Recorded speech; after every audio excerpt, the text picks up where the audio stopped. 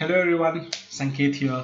Welcome to another tutorial and another video on molecular dynamic simulations. In the first three parts, you must have seen what is MD simulations and what are the different steps. Today, we'll be looking at the last step for MD simulation, that is your MD production run. So let us begin. So we saw how actually your equilibration steps, which they work, your NPT and your NVT steps. Now we'll go for the last step, which is your production run. So let's click on next, that is your production MD. Let's see what the steps are for your production run. Yeah. So if you see, there are again the same things. Okay, the same two steps which is there as we saw in your NPT and MDP. And if you see here, it is minus f md dot mdp. That means there's another mdp file. Okay, so we click on here. Okay, this is your mdp file. All right, so it's the same thing what we saw here. Now if you see, there's 50,000. So in this case, sorry, in the previous cases, there were 50,000 steps, which was your 100 picoseconds. Okay, here it is 500,000 or 5 lakh, which is close to 1,000 picoseconds, which is 1 nanosecond. So like this you can have basically a 1 nanosecond is equal to 1,000 picoseconds, and your 1,000 nanoseconds is equal to 1 second. What actually these picoseconds or nanoseconds, what they actually mean here is how will a protein behave. So in this case it is 1 nanosecond or 1,000 picoseconds. So how will that protein behave in that 1,000 picoseconds? Okay, I'll repeat what I said again. How the protein will behave in that 1,000 picoseconds. So that much, how much, so that is the level of you can say sensitivity, okay, of your molecular dynamic simulations what is carrying out. So in 1,000 picoseconds, how much is that protein going to move? How is it going to wiggle? How is it going to go here and there? Okay, is it going to change its shape? Okay, change its location. So that much level of sensitivity is carried out in your molecular dynamic simulations. Okay, so 1 nanosecond will take a lot of time. I mean, if you're doing it in your normal PC, or you're doing it in your normal system, it might take probably it might take about 1 day. Okay, 24 hours to complete this 1 nanosecond. So for simplicity, I will be uh, just because I want to do it fast, so I'll be reducing these number of steps so that the number of picoseconds is less. If you are actually want to carry out for any system, I'll suggest 1 nanosecond is good. If you're doing it on a trial basis, you can decrease the number of picoseconds here. When you're decreasing the number of picoseconds, that means you have to just decrease the number of steps here. All right, so you decrease the number of steps, it will decrease the number of picoseconds. Remember, okay, 500 steps is equal to 1 picoseconds. Okay, so remember that. So based on this you can do the calculation, but if you're actually running any damn system, I think 1 nanosecond is always good.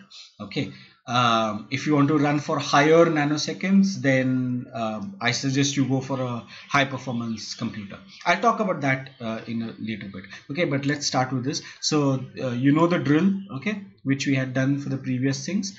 You copy it. So I'll create the MDP file here now.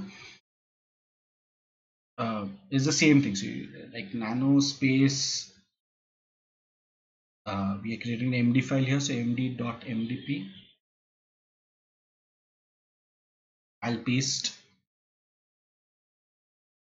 and then I'll save this MDP file.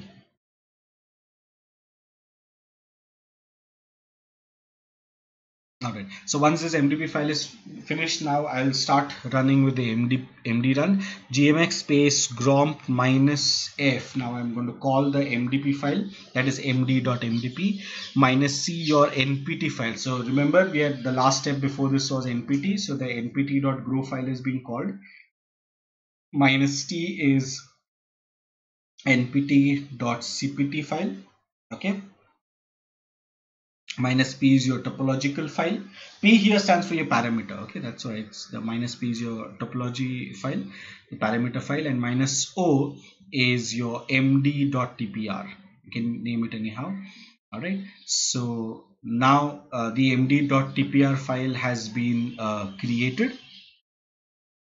Now we have to go for the last step, that is your we are in the last step. So the last step actually in your MDP, that is gmx space md run space minus fv space minus deffnm space md dot tpr. So sorry, MD. Okay, and now we run. So now this has started your MD. Okay, so I have run it for 100 picoseconds. Okay, I told you I didn't want to run it for 1 nanosecond. So now the final step, okay, of our MD has been already started, your production run, that is for 100 picoseconds. I think once it gets over, I will come back. Has been over. My MD file has been created. All right. So let me just show you on VMD how my MD file looks like. Let's go to the file, new molecule, browse, and then we'll select the grow file from the folder, the location.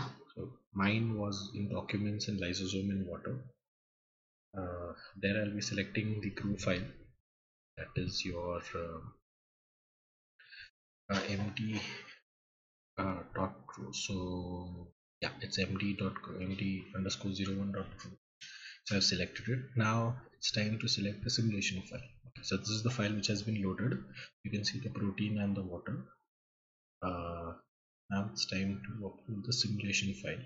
Simulation file is your XTC file. So md.xtc, I load it again. Now I click on play. You can see it move, but I think the water molecules are causing a hindrance in the movement.